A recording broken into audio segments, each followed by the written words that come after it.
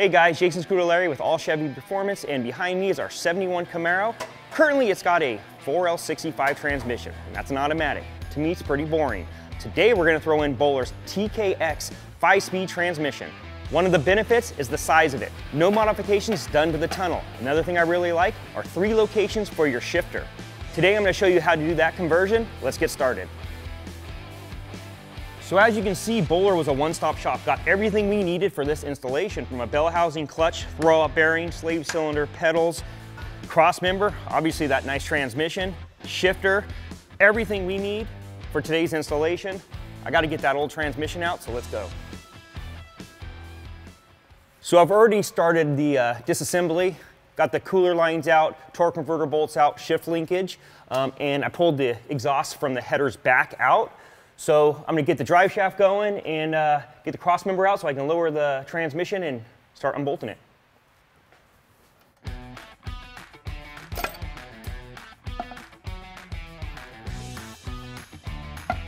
We're gonna go ahead and secure the back of the transmission so we can get that cross member out of there.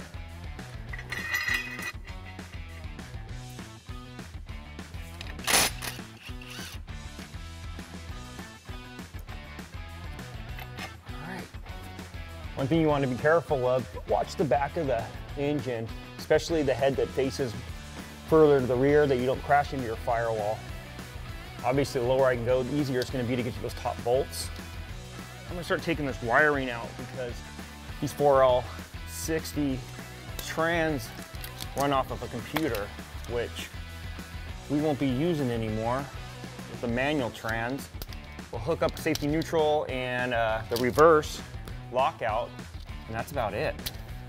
I don't know how much of this wiring is engine management wiring and how much is transmission, so I just want to be careful and get all these tie wraps out so I don't yank anything off I shouldn't.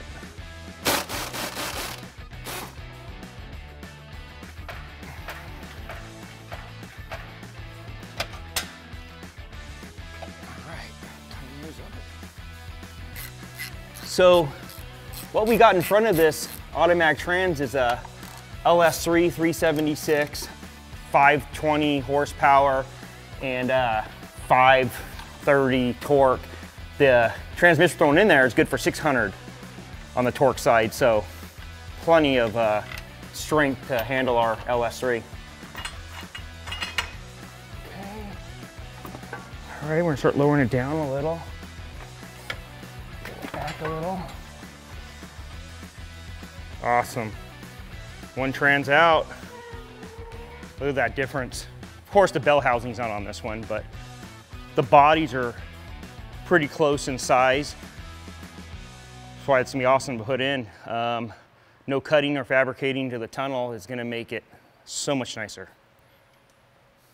I have a block up there in between the head and the firewall, just to keep it from scratching or doing any damage. Let me get the transmission dipstick off the firewall real quick. Won't be needing that. There we go.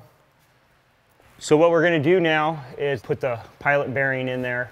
I've already checked it on the output shaft of the transmission, which I knew would be right because it came from Bowler. And I just checked it up here against the crank. Everything looks good. I'm gonna go get a seal driver so we can pop that in there. Let's go ahead and install the flywheel. There we go. And we use nothing but the best. We use ARP bolts.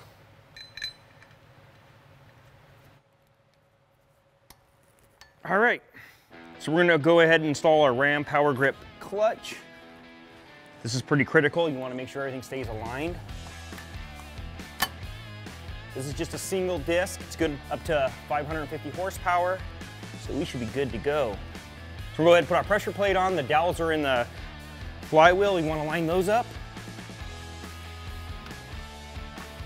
There's one, there's two.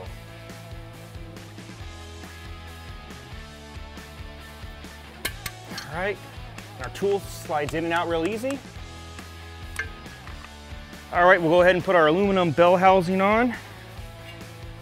Make sure you don't pinch any wires or lines. There we go. Everything looks clear from here. I'll start my bolts. All right, so we're gonna go ahead and throw our hydraulic bearing in there. First thing we need to do is put our stop in. That way the bearing does not spin.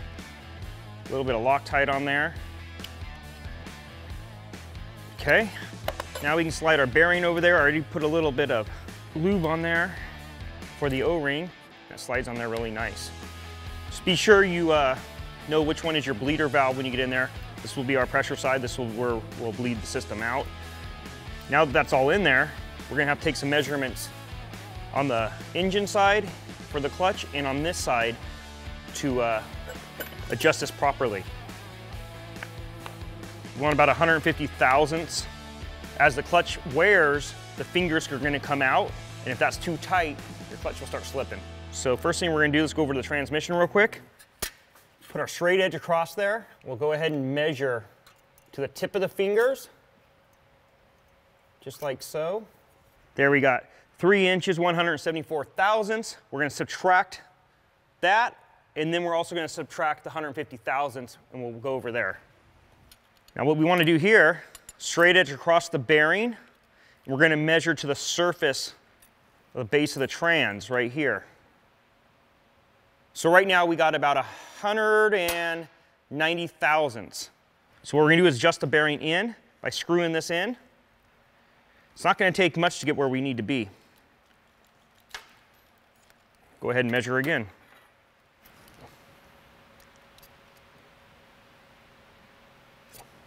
152 thousandths. We're good, we're set up right there. So I put a center line where our automatic shifter was, because I'd like to come out in that same area so our center console still works. So I think being able to position the shifter in different places on this transmission, I think we'll be able to achieve that goal. But let's get the car up, let's get the transmission in and see where we land. I don't know what my luck's gonna be with this shifter already installed. It may be, this may be too high to get the transmission in. I don't know yet, so let's just try it out. So this transmission is coming back out, just so you know. I gotta mark a hole for the shifter, and hopefully the shifter's in the right spot now, and I'm lucky. Well, this is just where it's gonna be, because that's the furthest back it's gonna go. So once I get it in there, I'll mark it. Got the transmission bolted in with a couple bolts, and I'm gonna figure out exactly where our center hole is. So make sure you're in neutral.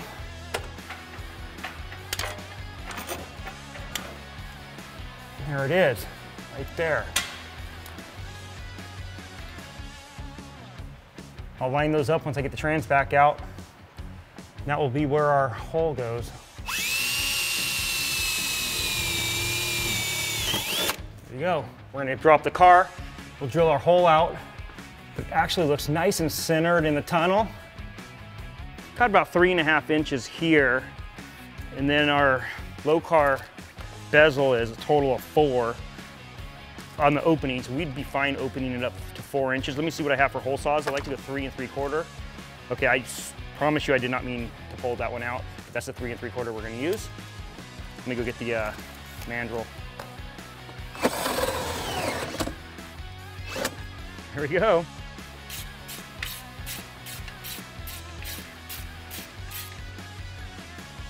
We'll get the trans mount on and then the cross member in. We got these little ends here. They got slots in them so they slide back and forth. And then I'll show you the main cross member once we get these in. Should slide in if everything goes right, like that. Oh yeah. Let's go ahead and lower the trend jack out.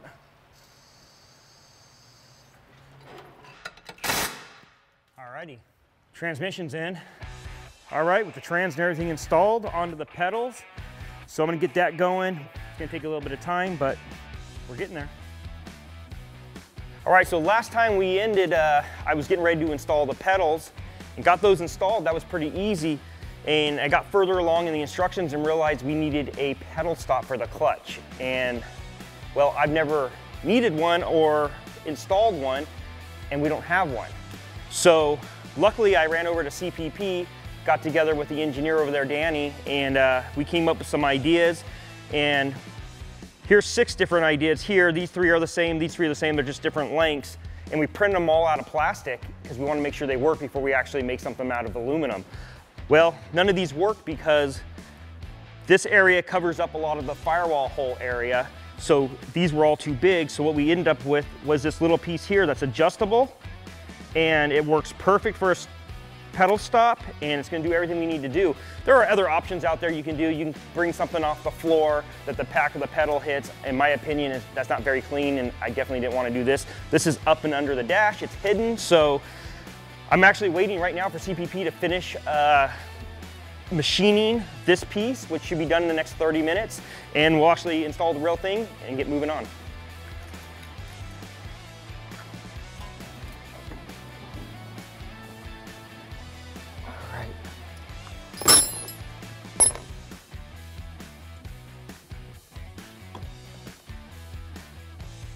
Let's go ahead and put the hydrostop and brakes back together. I did not disconnect any of the lines. I was able to get things out of the way, so I'm not gonna have to re-bleed anything, which is nice. Let's mount that reservoir.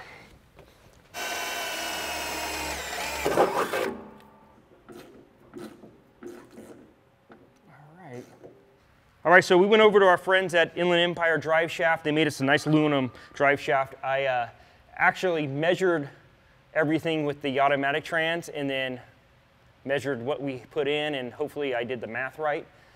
But Bowler does supply the input shaft. Outside of that, Inland Empire did the rest.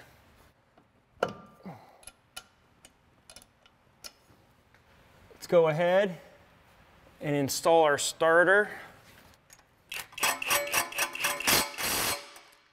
So you can bleed these two different ways, and some clutches work one way, some clutches work the other way, some clutches work both ways. What I'm going to try this time, fill up the reservoir, then fill up a little plastic bottle and submerge the bleeder line in it and just let Taylor pump the brakes, and hopefully we get all the air out. If that doesn't work, then we'll just do it the conventional way, pump the clutch a few times, open up the bleeder valve, and continue until all the air is out.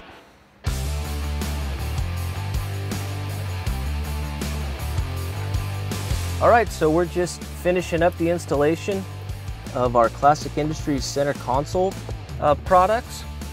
And we've also got a low car shift boot in here. And this shifter comes with the Bowler kit. We're gonna screw our shift knob on there. That's sort of the cherry on top. We're good to go. Looks like we're ready for a test drive.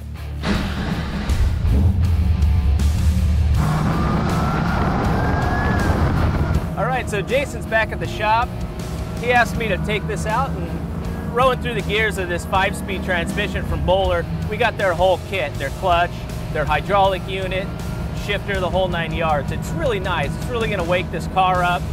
It's a lot more fun to drive. I prefer manual transmissions over automatics unless I'm sitting in traffic, of course. But this car is gonna be a lot of fun on the autocross course. It's gonna be a lot of fun carving the canyons, taking it through the windy roads, things like that. It also adds an overdrive to the car, so it'll be pretty nice to drive on the freeway, drop it into 5th, and keep the RPMs down. So keep your eyes peeled to an upcoming issue of All Chevy Performance for the full installation story, and also take a look at allchevyperformance.com for this tech story and more.